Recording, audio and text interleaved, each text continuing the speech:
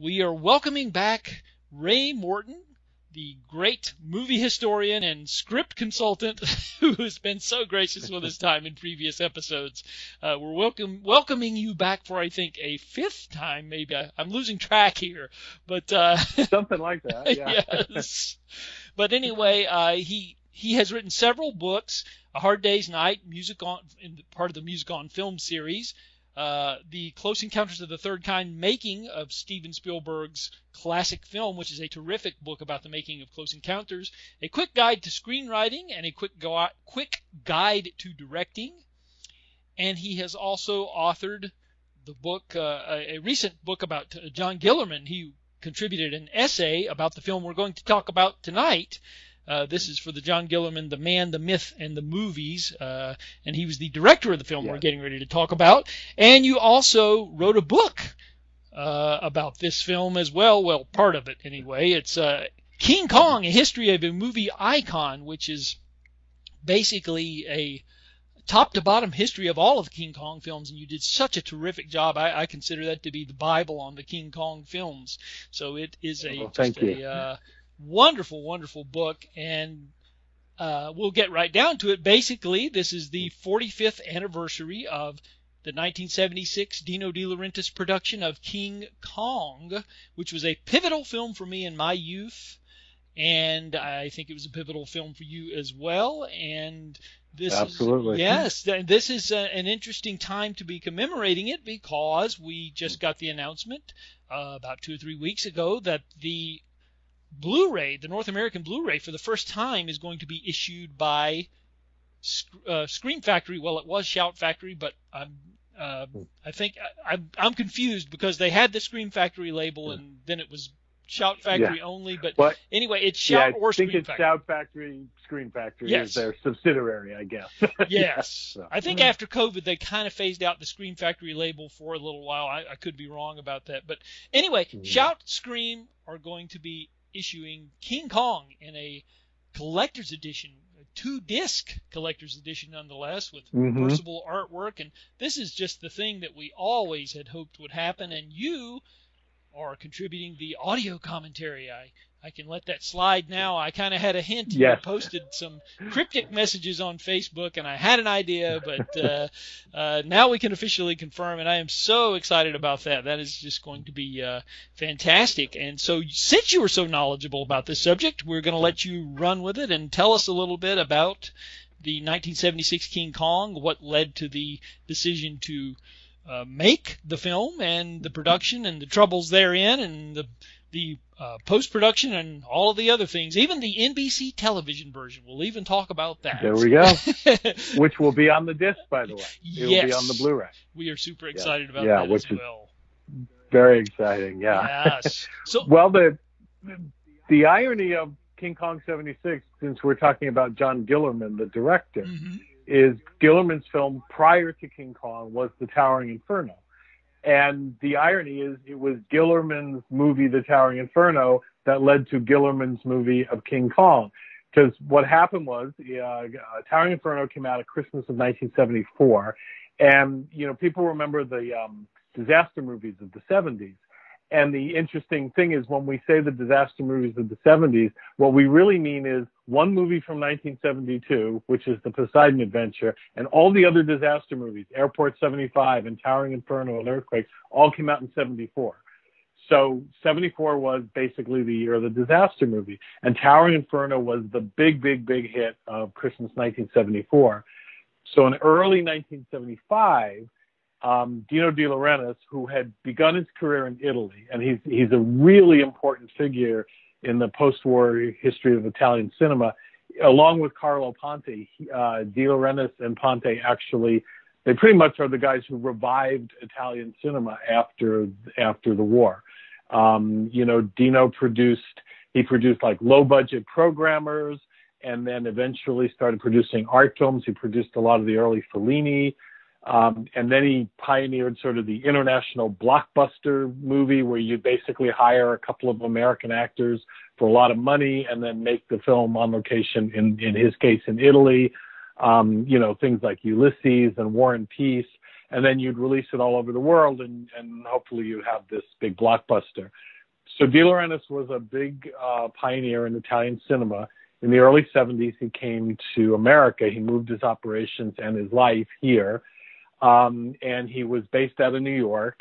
And his first three films out of the gate were 3 Days of the Condor, Serpico, and Death Wish. So he made a huge splash because all three of those were really big hits. And two of them are really great movies, and one of them is certainly a very controversial yeah, I'm not sure we can say it's a good movie, but it's controversial and landmark film. So anyway, most of those films were released through Paramount, so he's doing a lot of his work through Paramount. So he and Barry Diller got together around January of 1975 to talk about what are they going to do next. And they were both really impressed with the grosses of Towering Inferno. And they thought, well, let's do a disaster movie because, well, why don't we jump on this bandwagon? Except that they kind of went through all the disasters, and between earthquakes and airplanes in trouble and buildings on fire and ships that turned over, there weren't really many other like sort of natural choices for disaster. So they started thinking, the thought was that the appeal of the disaster movie was you could use big budget special effects to create all sorts of on-screen mayhem, and audiences were really eating it up because, you know, in the late 60s and early 70s, a great time for filmmaking, but most of the films were sort of a very, whatever, realistic and human scale, and those are wonderful movies, but audiences also tend to crave big spectacle. And there hadn't really been a big spectacle genre since the roadshow musicals had kind of gone down in the late 60s and early 70s. So the disaster movie was kind of part of that, like, wow, big screen magic and all of that. So they thought, well, what else will create sort of the on-screen destruction that we can use, state-of-the-art special effects to create? So they thought about, well, let's do a monster movie. Let's do a giant monster movie. And at the time, they didn't really have a thought as to what giant monster it would be. And there are several stories as to how they decided to do Kong finally. The story that De Laurentiis told was that on his daughter's bedroom wall, she had a poster of the 1933 King Kong, and that's what gave him the idea.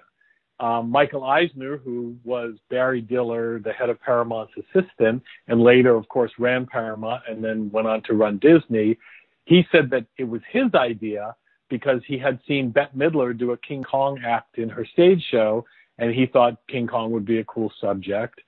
And then John Landis, the director, has told a story. At the time, John Landis was a writer, and he was looking for jobs, and he had been called in by De Laurentiis to pitch to see if he could be the guy to write this giant monster movie.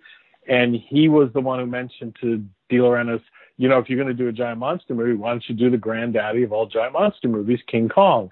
So I don't know which one of those three is true. My guess is probably in bits and pieces, they're all a little bit true.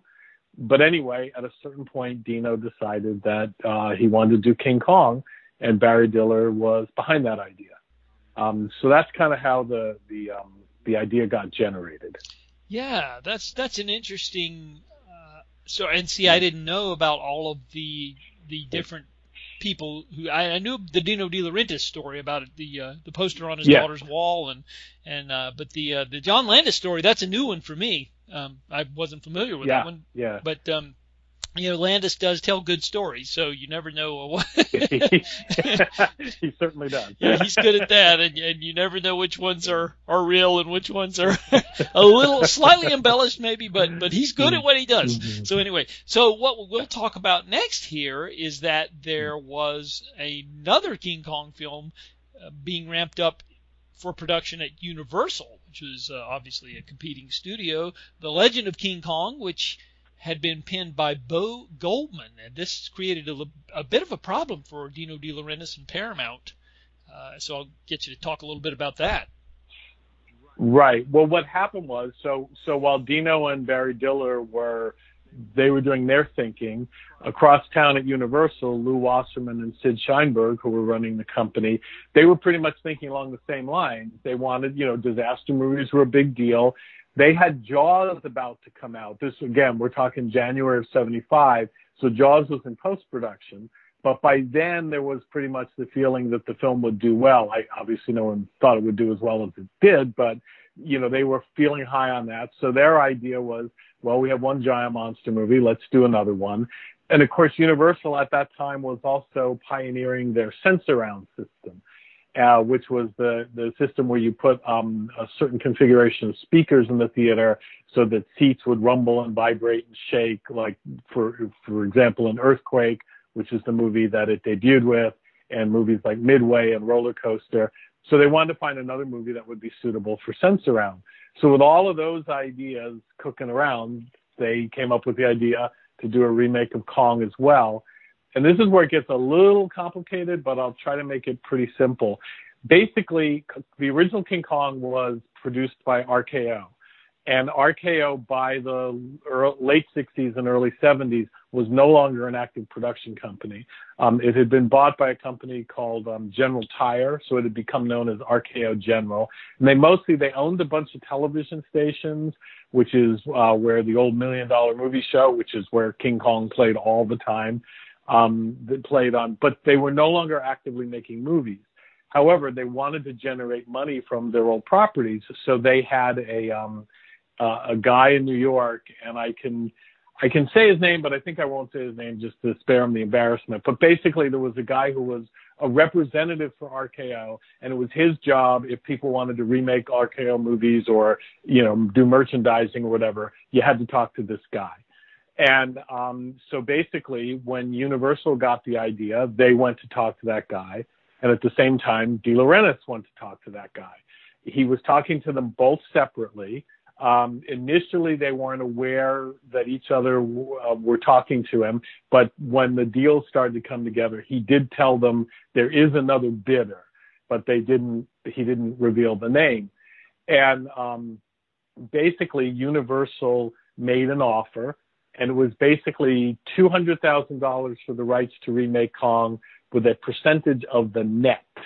And then De Laurentiis offered $200,000 and a percentage of the gross. And if anybody understands Hollywood accounting, you want gross, you don't want net, because net you will never see. Okay. So, and so basically RKO went with Dino's offer. It was all completely on the up and up. Where the problem came in is that apparently this gentleman who was RKO's representative was very friendly with the people at Universal who were going to make their version. And he had kind of indicated to them that he favored their offer and he was going to recommend their offer to the higher ups to accept. So Universal thought they were going to get it. And then Dino offered a better offer. And as it turns out, Dino was a friend of the head of General Tire. So in addition to his better offer, his friendship with the head of General Tire made that guy decide Dino was the guy they were going to go with. So they awarded Dino the rights, and he started to get ready for his production. And he did that by hiring the screenwriter Lorenzo Semple Jr., who had created the Batman TV series and had also written the screenplay or co-wrote the screenplay for the Parallax View and 3 Days of the Condor. So Dino was really comfortable with him, and he started to work on the project. And our Universal found out that they didn't get the rights, and they were furious.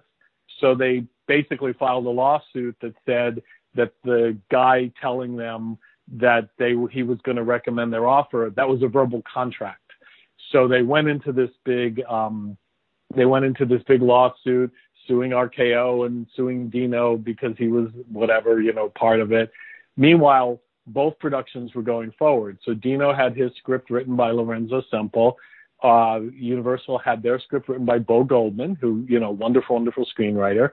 And it's a terrific script, actually. But it is a remake of it's a set in the 1930s in much the same way that the Peter Jackson film was, whereas De Laurentiis and Semple felt that they wanted to do a contemporary version. So that was really sort of the major difference. Universal hired Joe Sargent to direct. Joe Sargent was a terrific television director who'd also made a wonderful feature film called The Taking of Pelham 1, 2, 3. So he was a excellent choice. And the casting rumors were that they were going to get Peter Falk, to play the Carl Denham role, and Susie Blakely was going to be Ann Darrow. That's kind of as far as they got. They did shoot some special effects tests, including a couple of man in the suit tests, in which the man in the suit was told to move in a jerky manner that resembled stop motion animation, which I always thought was a really funny story. So that went along, but meanwhile, it was really, they were just fighting this lawsuit. And what Dino understood was that it didn't really matter who, Dino felt he was in the right. He had the signed contract with RKO, but he also knew that whichever company got their movie going first was going to be the winner, because once the films got underway, it was unlikely they were going to get it to stop. So he became determined to get his film into production first. And this is where it all gets a little crazy. So he was planning to start shooting in April of 1976. Remember, they had started work on this in early 1975. And normally for a big effects picture like this, you need a long time to prepare. So the goal was they were going to shoot in April 76. When Universal found out, they announced that they were going to start shooting like January 31st, 1976. So Dino realized he was going to have to start earlier if he was going to beat Universal. So he moved his start date up to January 15th, 1976. Now, why this was a problem is they weren't ready. They didn't have a King Kong. They didn't even quite know how they were going to put Kong on screen. So what they did is they found all the stuff that they could film that didn't involve Kong or special effects. They reworked their production schedule so that they could start in January. And it cost them a bunch of $1 million to do that, because it always costs more to hurry. But they actually started shooting the film on January 15th, 1976. And about a week later, Universal settled with RKO, and they made some deal with Dino where he could keep making his movie, but he ended up making a deal where he would give them like 11% of his gross, which he didn't love, but that was the way he could get rid of the lawsuit. So Universal ended up making money off Dino's Kong. They put their film on suspension. At the time, they said that they were going to make it, they were going to wait 18 months. That was the agreement. And then they would make their version. Well, they didn't make one in 18 months, but it was that agreement that allowed them to make the Peter Jackson version 29 years later. That's a very interesting trajectory. For very sure. Hollywood. Yes, very Hollywood. I have a copy of the Legend of King Kong script. I have never gotten around to reading it, and now hearing you talk about it, I need to make that a priority. I should have done that. It's a very good script, and there's one funny thing in that you would call it King Kong, the Legend of King Kong. So this is another. So they were calling theirs the Legend of King Kong. So Dino said, "Okay, I'll show you." So he called his film King Kong: The Legend Reborn, and he had that title on it right up till the first day of shooting, and then they took The Legend Reborn off it. But he was going to do everything he can to tweak Universal. And the other thing he did to tweak Universal is he put into production a film called Orca, which was about a killer whale. And if everybody knows that Orca was the name of the boat in Jaws, that was Dino thumbing his nose at Universal. Yeah. Totally makes sense. And then later on, after King Kong was released, there was actually, but we can get to that later. He actually came up with a plot for or an idea for King Kong versus Orca or something of that nature. But we can. Yes, he did. Among other things. Yes, he did. But we can get to. We're getting ahead of ourselves. So anyway, we'll get into the production of it. I know that it was very problematic, and eventually the budget escalated to, I believe the number is $24 million, unless I have my information wrong. Yeah. And that was a lot for 1976 dollars. I think the average. It was the most expensive American film made till that date. But yeah, it was no movie had cost more than that at that time. Yes. I think the average production cost for a film was probably, I don't know, $3 to $5 million or something like that. Probably. I'm the average film in those days was about $3 million. Yeah. So anyway, that kind of gives our listeners some idea of what an exorbitantly priced proposition this turned out to be. Well, De Laurentiis, the original budget was $12 million. And then they realized that with effects that would probably cost more. And Dino actually financed it. He got the rights from Paramount, bought the rights to the U.S. and Canada for $6 million, and Dino raised $6 million from other sources. And then when they had to beat Universal, it went to 15. And then there's a whole other thing which we can talk about, which caused them to have to rush everything. So it went from 15 to eventually 23, and then finally 24. Yes. It definitely got out of control. We will say that. So I think they started shooting in Hawaii, I believe, is where the earliest footage was shot there, I believe. Actually, the first footage was shot in San Pedro, California, which is the port of Los Angeles. Right. So the movie was shot roughly in sequence. So the opening shot of the film is actually the first shot they made for the movie. Oh. It's the ship getting ready to sail on the dock from supposedly Surabaya, Indonesia, but it was filmed in San Pedro. So they spent a couple of nights shooting the departure of the ship, and then they went to sea. There's the channel between Los Angeles and Catalina Island. They spent a week shooting out there, and that's where, and we'll talk about Jessica, but that's where Jessica Lange filmed her first scenes for the film. And then they filmed everything pretty much up till the arrival of the island. That was all till the first couple of weeks in January. Then they shut down and regrouped in Hawaii in February, and then they shot all of the exterior Hawaiian stuff over the next 3 weeks in February of 1976. Oh, okay, yeah, I stand corrected. I don't know why I had that in my mind that they shot in Hawaii. That was how they started the production, but I know they had to be. I think I remember reading that they had to be helicoptered in to the location because it wasn't something that they could get to.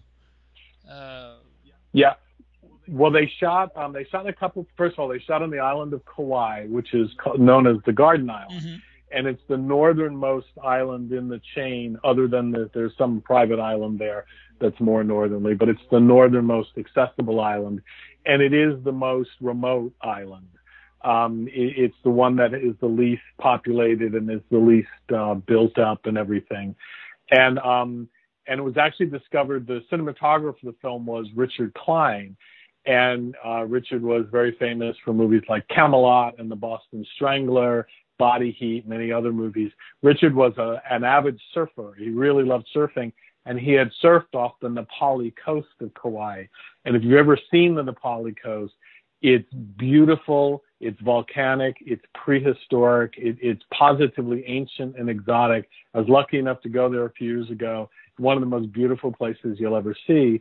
The original idea is they wanted to film on Catalina Island off the coast of Los Angeles, which is a perfectly nice place, but it's not very picturesque. And Richard suggested the Nepali coast of Kauai. The problem is there are no roads that go to the Nepali coast. There are a number of valleys and canyons and volcanic craters. But in order to get there, they had to basically fly into each of these spots with a helicopter. And, of course, Hawaii is a tropical island, which means that the weather was very unpredictable. And they were shooting in February, which is one of the more rainy months. So literally they would fly in the morning, and if they were lucky, they'd get a couple shots before the weather turned bad. And, of course, then they had to fly everyone out because helicopters couldn't fly at night. So they couldn't get too many shots done each day, but they were able to get it going. After about 3 weeks, they got what they needed. The most exotic location was a beach called Hanapu Beach, and it's known, the nickname is Cathedral Beach, and anyone who's seen the film knows the most distinctive feature of it is this giant arch that has been worn into the rocks, the mountains basically that border the beach over many, many millions of years of erosion from the ocean. And it's just a stunning location, but totally inaccessible except by helicopter.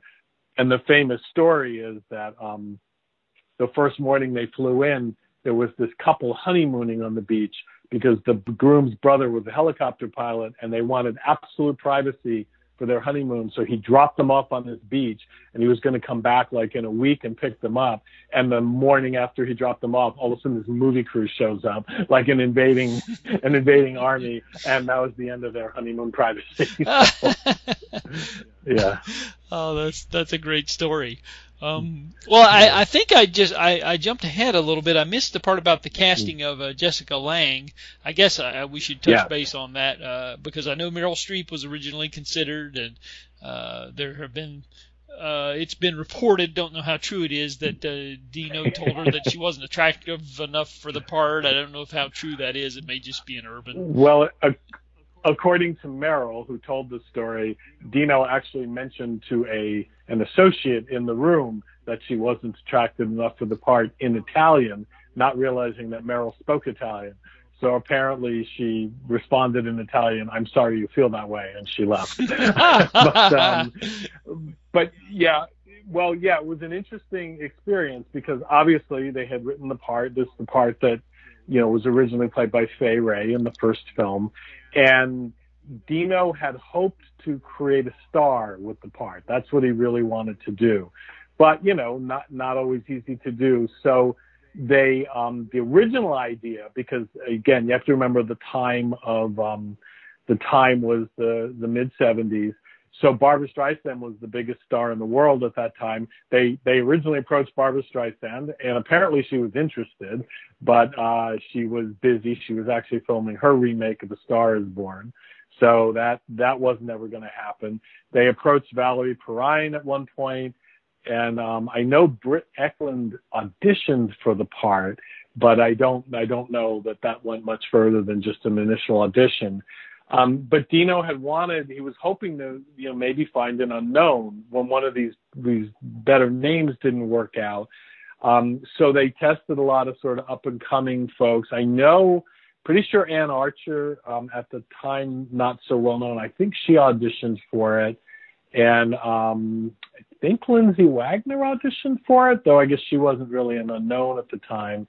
And then that wasn't really working out. So what they started to make a deal with Deborah Raffin, and basically Deborah Raffin was going to play the part. And then what happened is, and it's a little murky as to exactly how this came up, but somehow I believe it was the Wilhelmina Modeling Agency in New York sent out 3 models that wanted to be actors. And there's some story is that I guess there was a book of modeling photos and someone looked in that. There's another story that Charles Bluhdorn, who ran Paramount, Gulf and Western, the company that owned Paramount, he knew the modeling agency had. I'm not really sure, but somehow these 3 models from the modeling agency were sent out to screen test. And one of those models was Jessica Lange. And at the time, she had done some mime and acting training, but she had never formally acted, and she had done some modeling. And as the story goes, basically the director, John Gillerman, was very busy elsewhere. So the second unit director of King Kong was a gentleman named William Cronin. And Gillerman said, "I want you to test these 3 models." And Cronin tested the first 2, and he didn't feel there was much potential there. But when he met Jessica and he kind of did some rehearsals with her, he was struck by how beautiful she was, but he also thought she had a really interesting quality to her. And he said that if I just shot her screen test and put it in with a bunch of other screen tests, he goes, I'm not sure that the special qualities he felt she had would have registered as strongly. So he called Gillerman to the stage, and Gillerman came down and he said, I want you to watch me film the screen test. And Gillerman was really impressed. And the screen test was 3 different scenes. So after the first scene, Gillerman really thought she had something. So he called De Laurentiis. And De Laurentiis came down and they both watched the filming of the screen test. And they basically said, if she looks good on film, we're going to go with her. And so the next day they screened the screen tests, And of course, she came across wonderfully on film. And as the story goes, John Gillerman got so excited that he started kicking the theater seat in front of him. And he kicked it so hard that he broke the seat in front of him. And then he turned to everybody and said, "I have found my Fay Wray." And that's how Jessica got the part. Yeah. That's fantastic. Yeah, I had heard Ralph Winters, the editor of the film, had said at one point that I think he was unhappy with dailies, and he also ripped out one of the seats as well. So I think he had a habit of doing that sort of thing when he either got angry or happy. He could do either way. John was an interesting guy. He was, as we shall say, mercurial. Yes. Some people, would have said he had a pretty big temper problem. His widow, Mary, who edited the book on him that's just out, she said that John's explanation was, although he was raised in England, John was French. And she said, he always said, "I am a very passionate Frenchman, and this is my passion coming out." My feeling is, based on everybody I've talked to, is it's a little of both. I think he's a very passionate Frenchman, and I also think he had a bit of a temper. The Ralph Winters story is that John took a glass, he was having a drink while they were watching, and he hurled it at the screen and put a hole in it because he didn't like something that he saw there. So that's what it was. Yes, I knew there was a story that Ralph Winters had recanted, and I think I read it in his autobiography. And that's it's in his autobiography. Yeah. But and the funny thing is, I've heard people say that he would apologize profusely after he would have an outburst, which was kind of funny. He would typically go back and, "Oh, I'm so sorry." Well, he got to the point where on the beach in Hawaii, he started screaming at the associate producer, and the problem is the associate producer was Dino's son, Federico. Right. And I guess Dino called him and basically said, "If you don't stop screaming at people, I'm going to get a different director." And after that, they said John, was a little calmer after that. And we should really talk about how John got the job.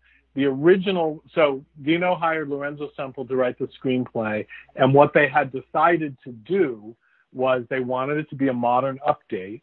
So they set it in modern times. And to my mind, Semple came up with a really brilliant idea, which is the original film, the people who traveled to the island are a documentary film team. And because it was the 70s and the energy crisis, Semple changed it to an oil company looking for, a rich oil reserve. And I really think they worked out sort of the fake movie science of it really well. And I think it was a really terrific idea. So that was sort of the basis upon which they built it. And if you've seen the film, you know that Jessica Lange plays an actress who she's on her way to Hong Kong to appear in some kind of exploitation film. And she's on the yacht with some sleazy producer who's showing porno movies or something, and the yacht blows up. And anyway, she ends up in a raft, and the oil team rescues her as they're on their way to Kong's Island.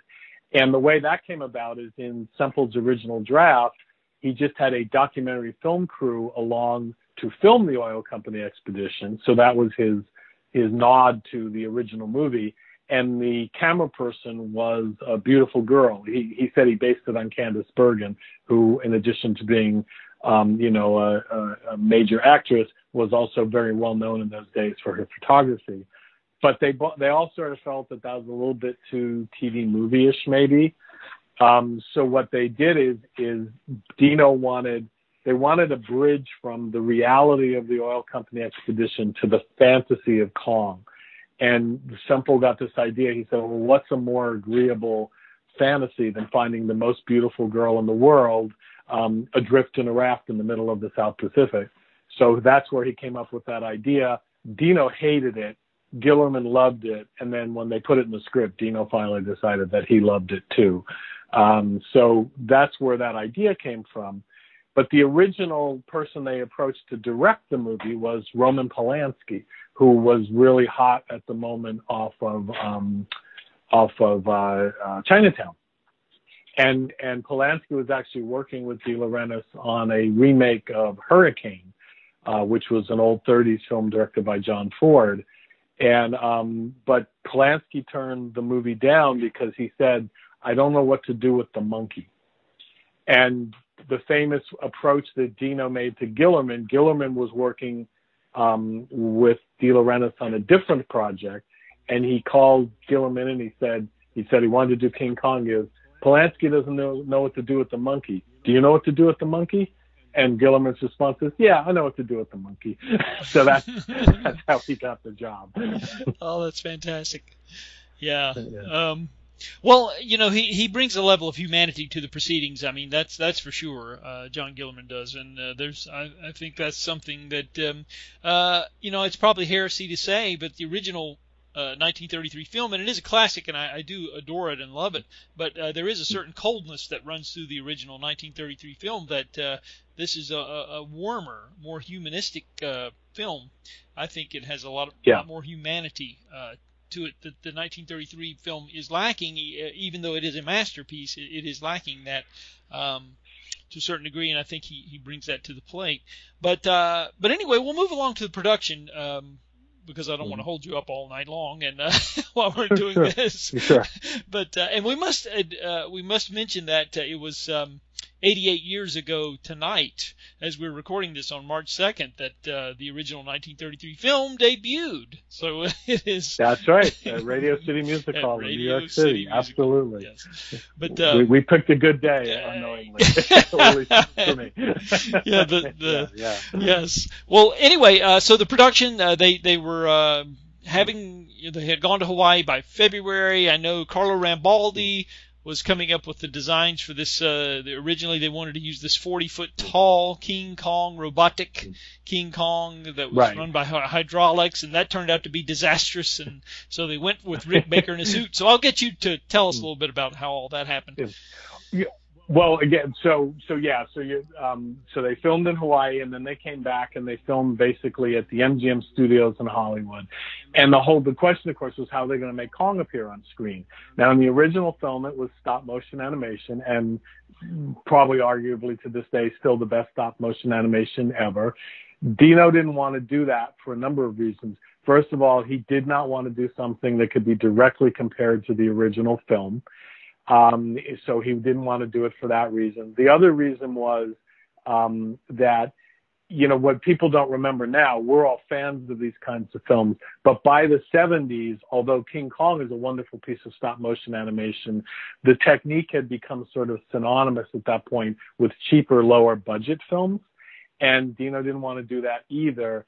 And so what they originally decided to do was use a man in an ape suit, but they wanted to create essentially the best ape suit that they could, not just a cheap knockoff suit.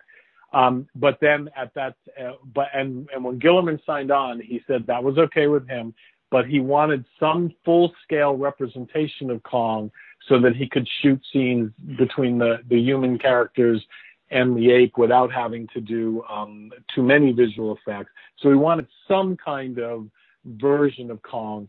And the original film had created a full-scale head and shoulders of Kong, a bust of Kong. So he wanted something like that. And he also wanted a hand that would pick up Jessica Lange. And so they brought in Carlo Rambaldi, who was an Italian visual effects expert. And Rambaldi's expertise was he was good at creating articulated puppets. And the idea originally was they were going to do this man in an ape suit, but then they were going to supplement it with this puppet version of Kong and then a puppet version of the hand. So Rambaldi got started on that. They had brought in Rick Baker through a bunch of circumstances. He was brought to the attention of the production, and he was told, you're going to create the Kong suit. So he began work on that. But meanwhile, Jaws had come out, and Jaws had gotten all this publicity for their mechanical shark. And Dino, who was a showman as well as a producer, he thought that publicity was great. And he basically asked Rambaldi, is there a way we can build a mechanical Kong in the same way that those guys built a mechanical shark? And Rambaldi, who was apparently a guy who would say yes to anything because he had great confidence in his abilities, said, yes, we can do a full-scale Kong that can do everything the script says it can do, which if you understand mechanics, you can't build a full-scale thing that can walk around and smash buildings. But Rambaldi apparently was quite enthusiastic about doing this, and he designed this electronic, basically giant robot that could do all these things, he said. Meanwhile, and so then they said, well, we're going to use the robot to shoot all of these things, and we'll just use Rick Baker as a backup. And Baker was famous for saying, like, you guys, you can't do what you're proposing. But they're like, no, Rambaldi's a genius. We're going to get this done. And if you actually look at some of the storyboards for the film, they actually mark in the storyboards where they were going to use the robot, and they were going to use it in all sorts of scenes.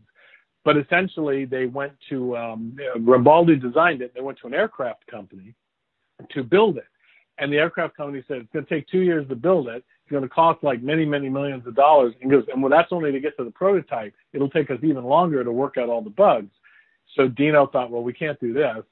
So he went to the film's special effects director, the mechanical effects guy, a man named Glenn Robinson. And one of Robinson's side jobs is he would build rides for amusement parks, which are based on hydraulics. So he said to Glenn Robinson, can we build Kong ourselves? Can you do it with hydraulics? And can we do it like really quickly? Because we don't have 2 years to wait. So Robinson said, yes, I can do that. So that's where they ended up building the 40-foot Kong robot that appeared in the film. Rambaldi actually didn't have that much to do with it, which is sort of the story of Rambaldi's involvement with the movie. And it took them 6 or 7 months to build the robot. And famously, as everyone knows, he only really worked in one scene, and even then not particularly well. He only appears in 6 shots in the final movie. And the irony to me is it was all based on the shark from Jaws.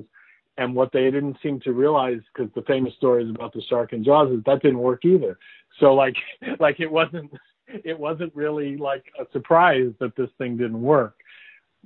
So when they figured out that they weren't going to be able to really use this robot, then they went back to Rick Baker and they said, okay, you're going to be Kong through most of the movie.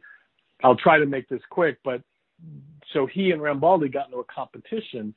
Dino wanted Baker to work with Rambaldi. Baker didn't want to. He said, I'm going to do this. And I think Dino wanted Rambaldi to save face after the debacle of designing this unworkable design. So Rambaldi ended up building a suit. Rick Baker ended up building a suit. In the end, of course, they chose Rick Baker's approach, but then Rambaldi was still kept involved and made a bunch of decisions that Baker didn't care for in the creation of the suit. But what they ended up collaborating fairly well on was the wonderful Kong masks, which Baker created and sculpted, and Rambaldi used his mechanical puppet techniques to allow the faces to make all these wonderful expressions. So although the two of them fought all through the production, in the end, the one thing that they collaborated on that really came across wonderfully were these wonderfully expressive masks. So it ended up working out fairly well. The other part that's interesting in this is in the original conception, they wanted to make Kong more like a prehistoric man, like an Australopithecus, because since they were focusing so much on the relationship between Kong and the girl, which is not a thing that occurred in the original film, they thought it might be weird to have a gorilla, kind of lusting after this girl. So they wanted to make this more like a caveman kind of Kong, like a prehistoric man kind of Kong. And when Baker saw the designs for that, he said, no, Kong's a gorilla. So he kind of ignored it and just built a gorilla suit. And Rambaldi built a primitive man suit. And when John Gillerman saw Baker's suit, he said, Kong has to be a gorilla. So we actually have Gillerman to thank for keeping Kong a gorilla. And then they went basically with that conception. Famously, the suit was complicated and unwieldy. Rambaldi kept inserting himself. Baker wanted to create a synthetic skin for the creature. Rambaldi had this idea to get a bear skin and use that as the basis for the costume. And Baker objected because for all sorts of reasons, like mainly that the hair on the suit was designed to fit a bear. If you put it on a man, supposedly for an ape shape, the hair was going to stick up like a fur ball, which is what it did. So then they ended up shaving off all the hair. So all that's left was a little fuzz underneath. And as Baker said, he goes, in the end, they wanted this bear suit and all we were left with was the fuzz on the bear suit. So Baker was very unhappy with the costume, but again, they were all very happy with the masks. And the other triumph of the film, the big robot was the failure, but they built a pair of mechanical hands to pick up Jessica Lange and to caress her and to do all sorts of other things in the film. And those were built by Eddie Serkin, who was Glenn Robinson's assistant. And although the big robot didn't work very well, the hands worked wonderfully in the movie. They're a terrific special effect. Oh, yes. Yes, they really do such a wonderful job in selling the illusion. And I think there was an incident when one of the hands malfunctioned and squeezed Jessica Lange, I believe, at one point during the production. I think I've read that someplace. Yeah. And, well, there were a couple. They were hydraulically operated, so they didn't have a whole lot of finesse. Mm-hmm. So in the scene where he's caressing her with his finger, the finger hit her so hard at one point that she got a pinched nerve in her neck.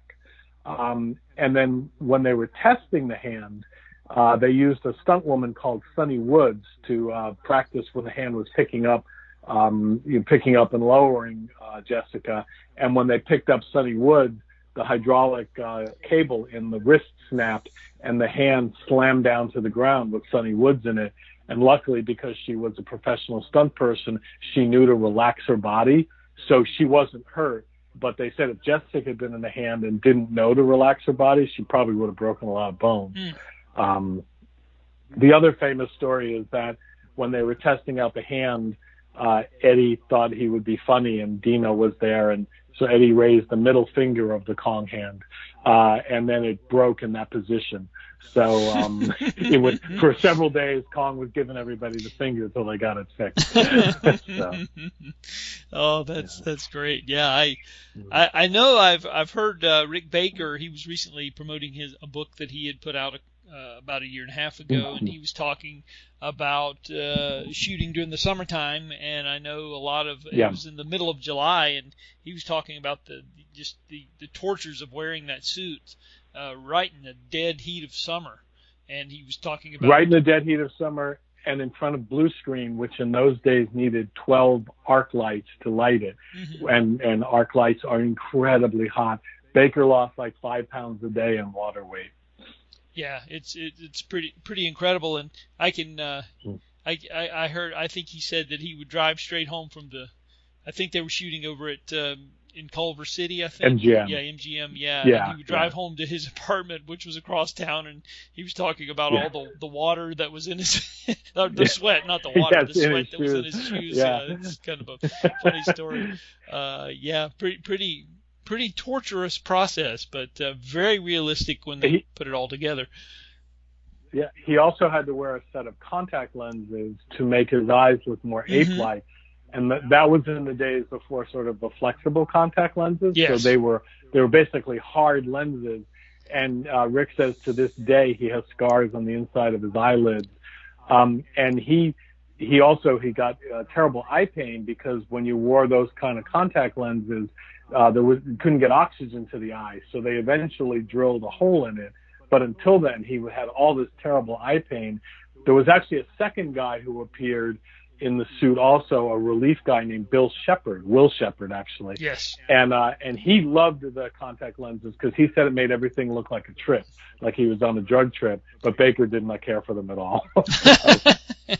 Yes, that's it. Like I said, it's amazing how the illusion that he put forth, because you really believe it. You really, or at least I did when I saw it the first time. I mean, I was completely sold on it, and I still think it holds up well after all these years. Yeah, the film has, it has its flaws, and some of the effects are a little dodgy. Yes. But one of the things about the other thing about the film that's important to remember is when Paramount was going to put out the movie, so they were starting in January of 1976, and because they wanted to beat Universal, they had taken out an ad in the New York Times that's basically, and it was in November of 75, and it said 1 year from today, Paramount Pictures will release the new King Kong. That date was adjusted to Christmas rather than November, but essentially they started taking deposits from theater owners to show the film at Christmas of 1976, so they couldn't delay the film. So basically they had 9 months from January, or I guess 11 months from January to December, to make a film that probably should have taken 18 months to 2 years to make. And what you see, and as I said earlier, the film was shot roughly in sequence, and the visual effects, if you look, a lot of the Giant Kong stuff was done with Rick Baker against the blue screen, and then put together with footage of Jessica Lange or Jeff Bridges, and that was all done by a man called Frank Vanderveer, who was one of Hollywood's most legendary optical effects guys. Early on, if you look at the film, the optical effects are perfect. The blue screen joins. You really believe that it's all happening in one shot. That gets a little less believable as the film goes on, basically because they didn't have the time to finesse the shots the way you need to do. It's too complicated to go into here, but there's a lot of finessing you have to do with the optical processes, and they could do that in the early shots, and they just ran out of time later on. So the early visual effects are wonderful. They get a little less wonderful as the film goes on. I still, my regret on the film is they didn't have like 6 more months. And the Kong stuff is similar. There are some shots that are just so wonderfully composed and photographed that the illusion is really wonderful and believable. Then there are some that are much less so. Again, all of this is really due to the time crunch, because once the film, once they knew it was coming out in December, Paramount could not change that without having lots of legal problems, because they had taken these advances. They actually had the exact same problem 3 years later with Star Trek: The Motion Picture. They had taken all these advances, and the movie wasn't ready, but it had to come out anyway. So hopefully Paramount learned their lesson from those 2 films at some point. But that ad that I mentioned that appeared in the New York Times had an illustration by a famous science fiction illustrator named John Berkey. The original ending of the Lorenzo Semple screenplay was the same as the first film. It was at the Empire State Building. And Berkey was hired to do an illustration, and he did like 5 or 6 illustrations of Kong on the Empire State Building. And Jeffrey Katzenberg, who later became the head of Paramount Production and later became the head of production at Disney and then one of the founders of DreamWorks, he was working in the publicity department. And he had suggested, why don't you do at least one illustration with Kong on top of the World Trade Center? Because the World Trade Center was brand new at that time, and they were trying to find ways to tell the audience this is a brand new Kong. So they thought if we could put him on the World Trade Center, that would be, more modern. So Berkey did one illustration of Kong on the World Trade Center, and they loved it. So that became the ad, and that's why the ending was then rewritten to put Kong on the World Trade Center as opposed to on the Empire State Building. And that led to them actually filming at the World Trade Center in July of 1976, right in the middle of the bicentennial celebration. Yes. And I think there was they put ads in the paper to get the public to show up for the, and they filmed for 3 nights, I believe it was, something like that. Filmed 3 nights. The first night they had like 5,000 people showed up, which sounds like a lot of people, but the World Trade Center Plaza was so big that it didn't quite fill it up. And so they were kind of worried. They said, gee, I don't know what we're going to do the second night. The second night, 30,000 people showed up. And there were so many people that the Port Authority of New York, which is the entity that ran the World Trade Center, they actually shut down the filming because they were worried that the weight of all those people on the plaza was going to collapse it. And then so they had to come back for a third night with just a skeleton crew to film the rest of it. But famously, on that main night, Kong is laying in the plaza, and they used a styrofoam version of a copy of the big robot Kong. And I actually think it's one of the most successful images of Kong in the film. But they had, sawhorses and things lined up to keep the crowd away. And the shot was supposed to be at a certain point, they were going to lift up the barriers, and all the people were supposed to surge forward to surround Kong and Jessica Lange. On the first cut, on the first take, they lifted the barriers, everyone surged forward, and a bunch of people ran past Jessica Lange. They climbed all over Kong, and basically tore him to pieces to try to get souvenirs. So they stole his eye, and they stole his finger, and they stole his fur. And the famous quote one of the producers said is, "Oh my God, Kong got mugged." You know, so that was sort of a Kong meets New York. 70s New York was not a hospitable place, you know. So. This is true. This is true. It was not the high point in the history of New York City for sure. No, it was definitely not. Yeah, it was the following year when they had the blackout and the Son of Sam and all that. So yeah, they were on a downward spiral at that point. And I grew up in New York during that era. It was pretty amazing. We actually got my dad to agree to take us to the filming of Kong, and the night that we were going to go, he had to stay late at work, so I was all ready to go. I was so excited, and then we never got there. Oh, so. Wow. You could have actually been there. Wow, that's amazing. Yeah. There's some amazing, or there used to be, I don't know if it's still there or not, some Super 8 home movie footage somebody shot on a Super 8 camera, and they posted it on YouTube for anybody who's interested. There's just it's silent footage, but it kind of gives you an idea of what was going on there. So yeah. So anyway, we will jump ahead real quick because I don't want to, like I said, I want to be respectful of your time, but we will jump ahead to, I think at the tail end of August. This was the point where they just basically had to cease production, because they were just running out of time. And I don't know if this is true or not, but I had heard that Gillerman basically started just tearing scenes out of the script at this point because they just weren't going to have time to film some things that they had originally wanted to include. But that may not be exactly accurate. I just wanted to see if you knew anything about that. Yeah, no, they didn't really take anything out. The script was pretty much shot. As I said, the place it got kind of compromised was more, the thing was rushed at that point. So the visual effects are a little less sloppy. They actually finished filming at the end of August. That was principal photography. Yes. And then they did visual effects and things basically right up until 2 weeks before the film was released. So the real crunch was in the visual effects more than the shooting itself. It was a film that, because they shot it in sequence, they were actually, this is very unusual, but they were editing the film as they went along. That wasn't so unusual, but they were literally fine cutting the first reels of the movie before they had even shot the last reels of the movie.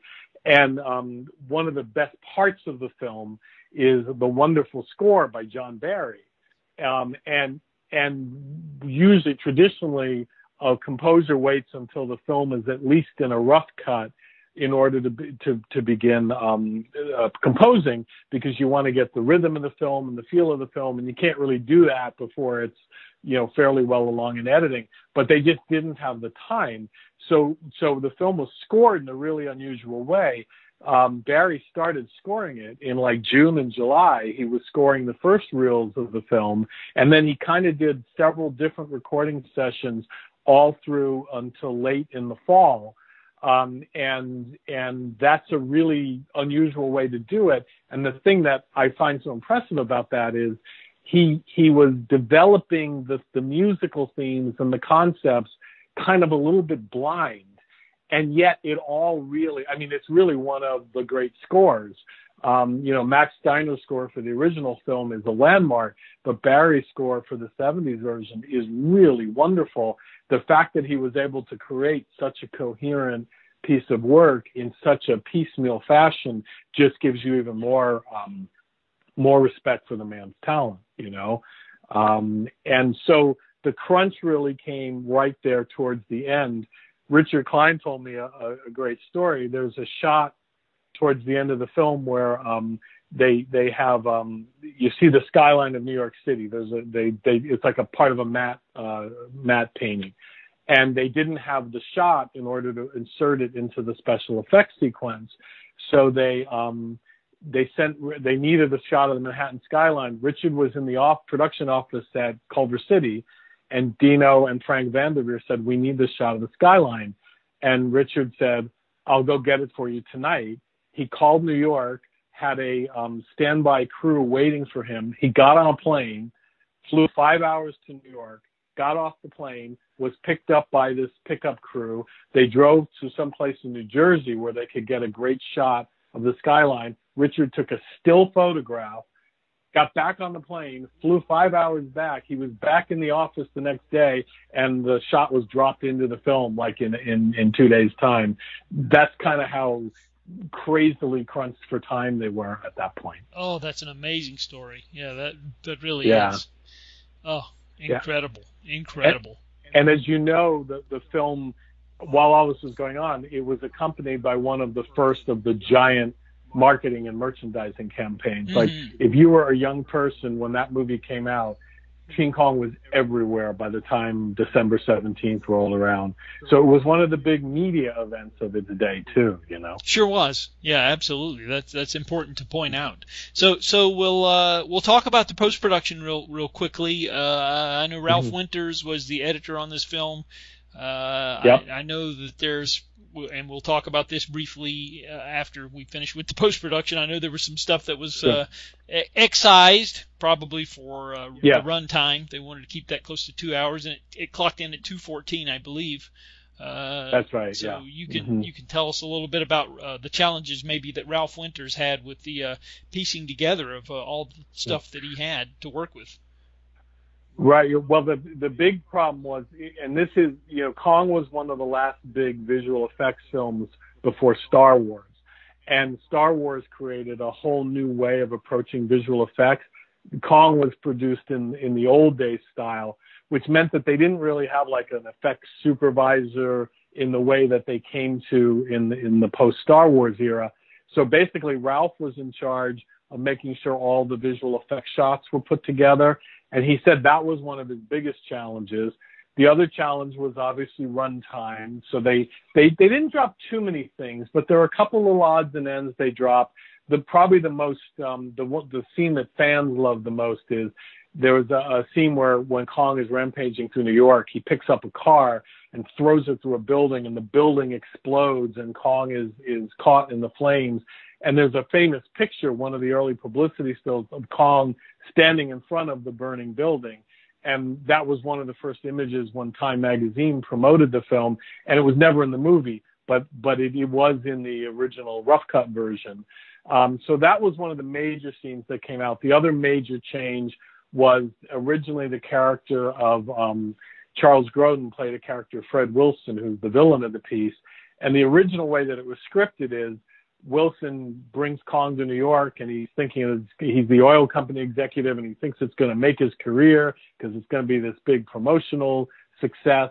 And then, of course, Kong escapes and goes crazy and destroys things. And the president of the company fires Wilson. He says, you know, you ruined our company, so you're fired. So Wilson's trying to get out of the chaos, and suddenly he finds himself face to face with Kong, who lifts up his foot and slams it down, and you think he's killed. But then when Kong lifts his foot, you see that Grodin has survived, and like basically the idea being that he kind of wished Kong had killed him because his life is in ruin. Yes. So it's kind of like an ironic, sarcastic end for the character. But Grodin did such a good job of making Fred a villain that they had a preview, and audiences hated the fact that Wilson survived.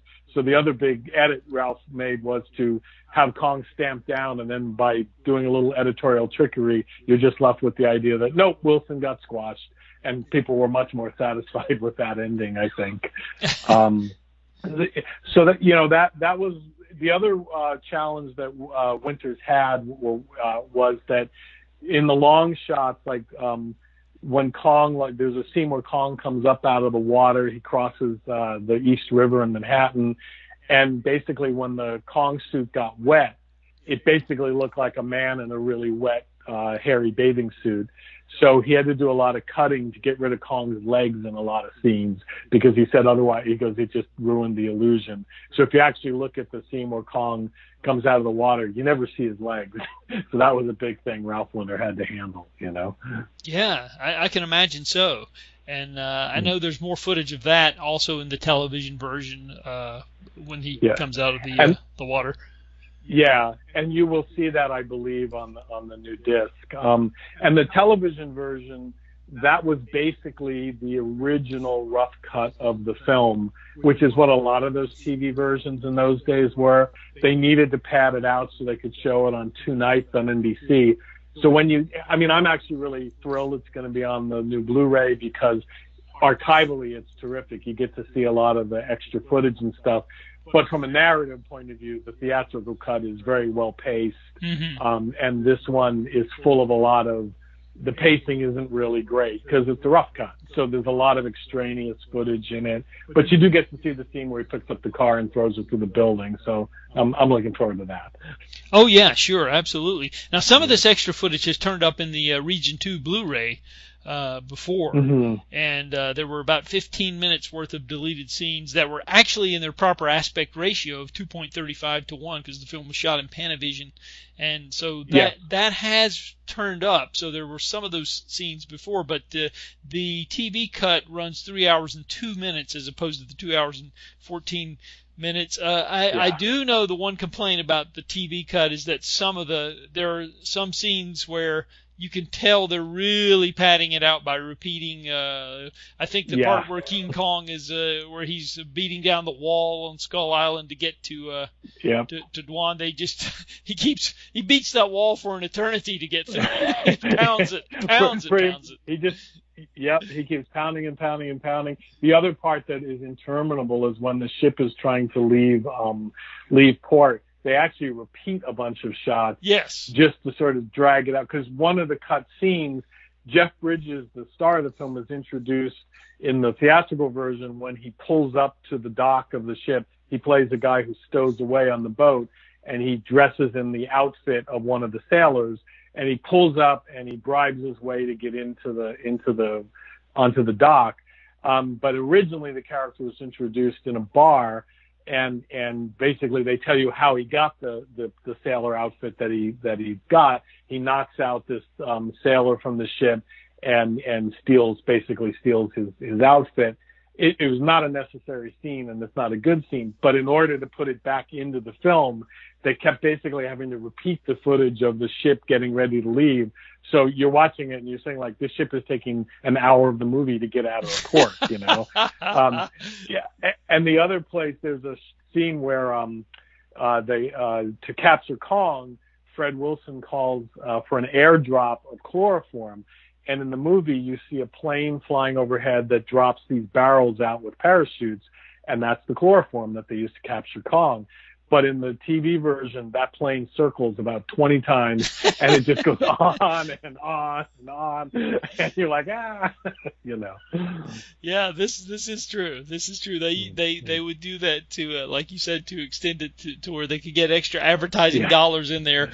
And absolutely. Yeah. So I know that the film was reissued again. It came out obviously December 1976, and then was reissued again. Over sometime later in 1977, I think, because I remember it came back to our town, the town I grew up in, to our drive-in. I saw it in a walk-in theater about a month after it came out, maybe a month and a half is when I saw it. I was 6 years old at the time. Obviously, made a big there you go. Yeah, made a big impression on me, and I had been following the big publicity that was leading up to the film, and they did such a good job promoting the film with that 40-foot mechanical Kong. They actually had people like, if you were a very gullible child like myself, at the age of 6, which I didn't have a lot of life experience behind me, let's just say that, and I actually believed that there was an actual 40-foot King Kong that was lurking about somewhere that had been used in the film. So that to this day you will have people get really in a snit about it. They'll be like, they lied to us. They told it was a robot. Like, I guess I'm always very sanguine about that. I'm like, you know what? It's ballyhoo. It's publicity. And if you read the paperback making of, or if you watched like Red Time magazine, the promotion, they all said there was a guy in an ape suit. Like, so I guess I never quite got the the uproar about it. But yeah, there's no giant ape, there's no giant robot in there. Well, the funny thing is, it actually wasn't re-released. I think what you did is you saw it on the tail end of its run, because one of the weird things about Kong back then, what would happen is a film would be released, and then it would play out, and in those days, it could take 6 months to almost a year to play out all around the world. That is true. And then they would usually re-release it like 18 months later was sort of the pattern. Mm-hmm. And then after the second re-release, it would go to television. Mm-hmm. That was the pattern in those days. But NBC had actually paid Dino $20 million before the release of the film for the TV rights. So it actually was only released once. I think you saw it that when it came back to your town, that was the tail end of its run, because it did play about a year, but it went on television in the fall of '78, which was only about 2 years after the original release, a little less than 2 years. It didn't have time to get re-released. It's actually one of the things that I think got in the way of the film being a little better known now than it is, because it didn't get a re-release. And NBC had the rights tied up to it for 5 years. They showed it in 1978, and then they didn't show it again till 1983. They showed it when Jessica Lange got nominated for an Oscar for Tootsie and for Frances. She had a double nomination that year. And so basically it was in limbo for almost 5 years. So no one saw it. And so it never quite had the afterlife that a film of that time would normally have had. And I don't know what the other situation is, but in those days, after a network showing, it would go to local stations. And it did go to some local stations, but never the way that like a lot of the other films did. And part of that is because the way Dino financed the movie, Paramount had the rights in the United States and Canada, but the rights were kind of divided up in all the other territories of the world. So part of the problem was no one person control over it, and it just kind of went away, which I always feel is sort of a shame for it, because I really do. It didn't play in a lot of revival theaters like the way a lot of other films did. Yes. So it kind of fell out of the public consciousness for a long time, you know. And that's why I'm kind of thrilled that this Blu-ray is coming out. I mean, I'm thrilled they asked me to participate, and I was, of course, thrilled and pleased to do so. But even if I hadn't participated, I'm just glad it's coming out in a good edition, because it came out on VHS, it came out on Laserdisc, it came out on VHS, and they did come out in a very bare bones DVD production about 23 years ago. But it just never got promoted. Now they're going to do, they're going to fill it with extras and everything. I feel like the film's finally getting its due, Yes. It took them only 45 years for it to get its dues. Right. Better late than never. Exactly. Yeah, I absolutely. Yeah, it's I do remember, and I have seen this. There was some sort of a double feature that it played with Orca the Killer Whale at some point. Interesting. Because I have seen an ad for that somewhere. But that might have been something that was cooked up by a local theater or something. It might not have been a national thing, but then think so. I saw that and I thought, well, that totally makes sense, because both of those are Dino films.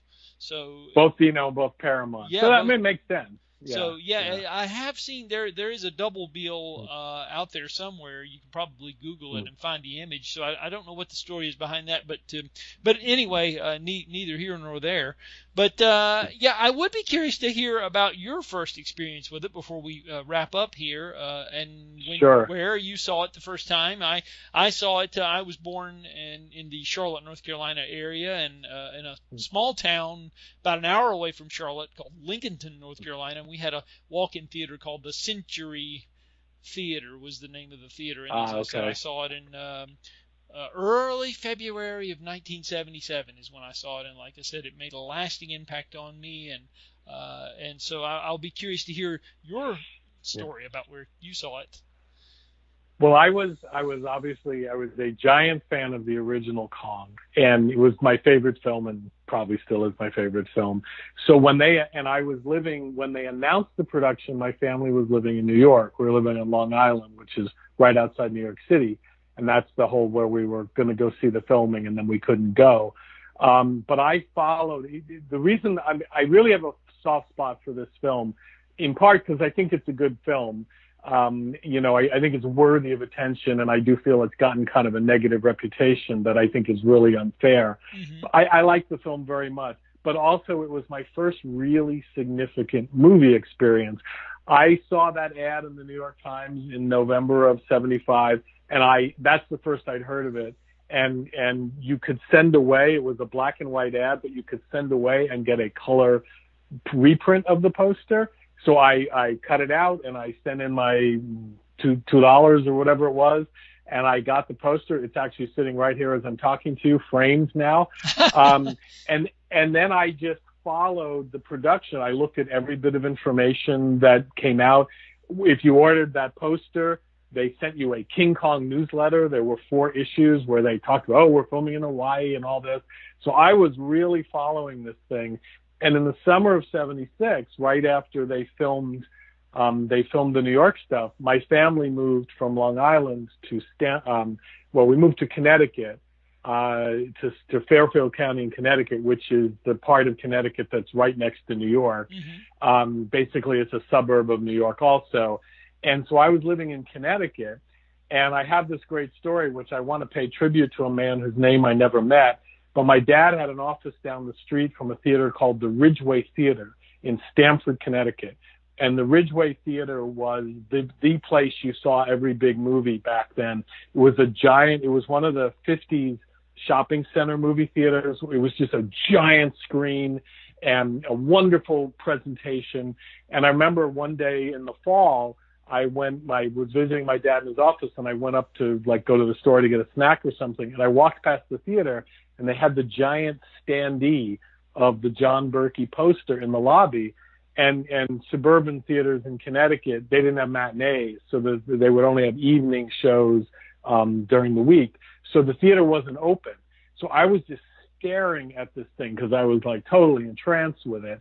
And the guy who was the manager of the theater must have seen me, and he came and he unlocked the door and he said, "You want to look at it?" And I said, "I definitely want to look at it." And I came in and he let me take a look at this standee, which, I was entranced with it. And he told me all about when it was coming and everything. And even told me I could have the standee, except then I never ended up getting it. But he was really kind, and he just knew I was a little movie geek. So on December 17th, 1976, I got out of school and I bugged my mom, and she dropped my sister and I off. And in those days, before, ticketing and online and everything, you wanted to see a movie, you better get there early.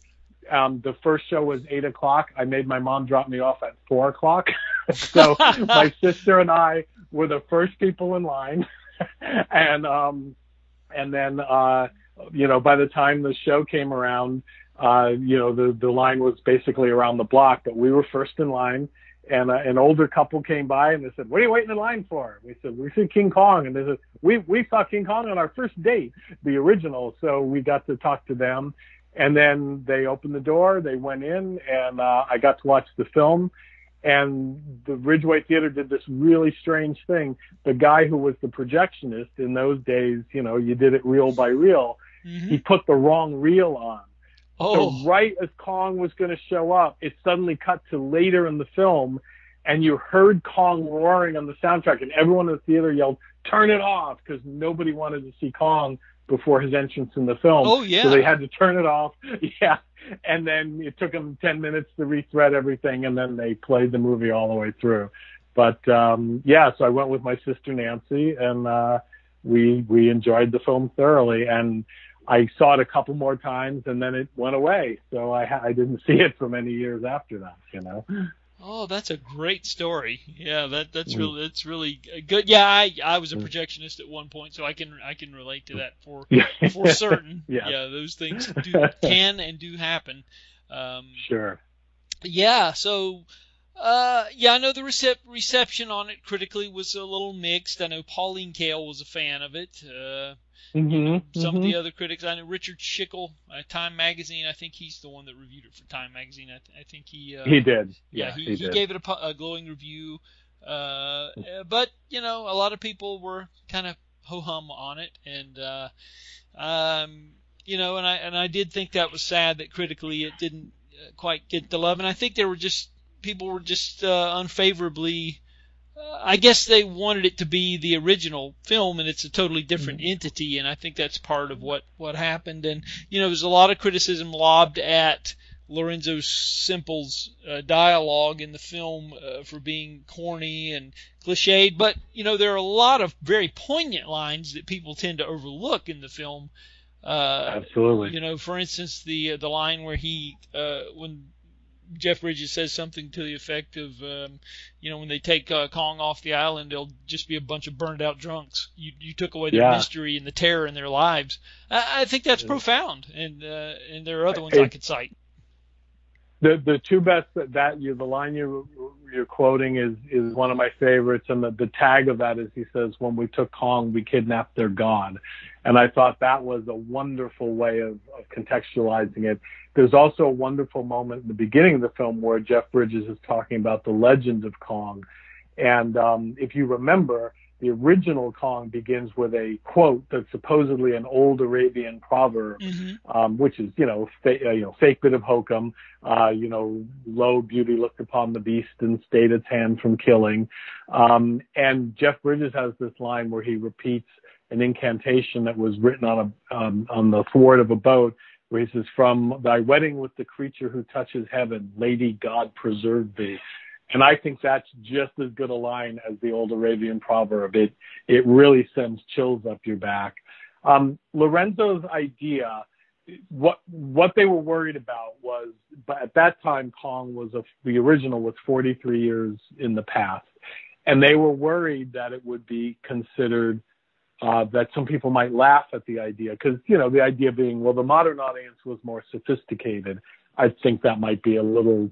You could argue that point, but that was the idea. So he put the humorous lines in because he goes, we didn't want the audience to laugh at the movie. So we thought if we could get them to laugh with the movie, that would take any edge off if someone was going to not take the movie seriously. And so there's a couple of jokey lines in there that, maybe we would cut if we were like redoing it. But that was the idea. But the film is never disrespectful of Kong. It is often called campy, and I don't think it's campy. I do think it has some lines that wink at the audience.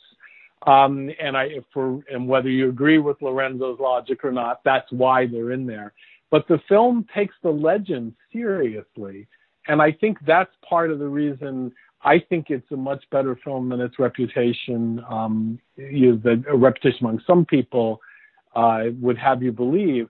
I also think, Gillerman was, maybe not a high art director like some, like Polanski at that time was, considered sort of an auteur director. Gillerman was never that. But he has there's all these wonderful poetic touches in the film. One of the ones that I can think of is after Kong is kidnapped, he's dropped into this pit, and it's all full of chloroform, and he passes out. And there's just this wonderful image of his hand sort of reaching up, like impotently, because he's basically being overcome by the chloroform. Yes. And it drags like smoke behind it, the chloroform, like he's powerless.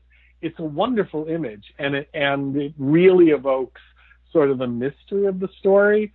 And the other part that I actually think it's the best image of Kong ever, the penultimate shot of the film is Jessica Lange standing in front of the dead Kong, and the camera sort of pulls up and away, and you see her, and you see Kong's dead body, you see the crowd surrounding them. And when I see that shot, what I think to myself is that is the best representation of the legend of King Kong that you could ever ask for. And I don't think there's an image in the original film or in the Peter Jackson remake that is as powerful as that for summing up like the power of the story, basically. And so, I think those who dismiss it, I would encourage them to take a second look, because there's a number of those things in the film. It has its goofy parts, but it gets the legend right.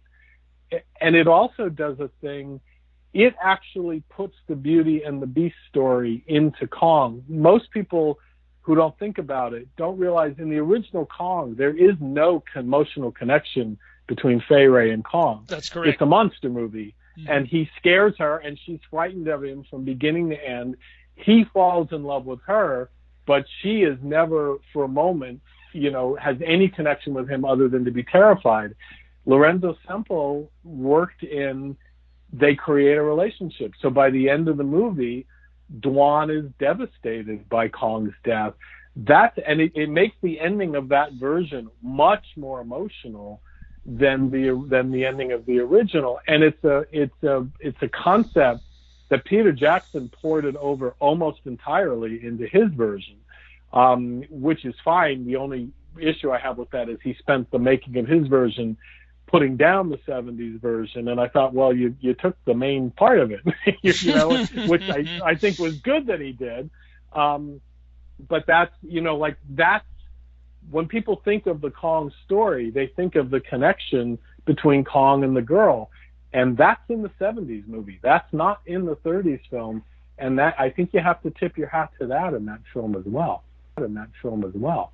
In that film as well. In that film as well.